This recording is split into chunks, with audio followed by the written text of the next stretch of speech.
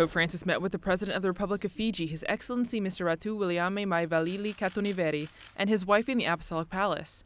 During the meeting, the Pope and the President spoke about their shared interest in protecting the environment and climate change. President Katonivere presented Pope Francis with a gift made of grass from the protected wetlands of Fiji. We want this to be protected. The Pope then gave him some of his writings, one of them touching on the protection of the environment. At the end of the meeting, Pope Francis asked for prayers. The President and his wife then said goodbye to the Pope with the cobo, a traditional Fijian greeting meant to show respect.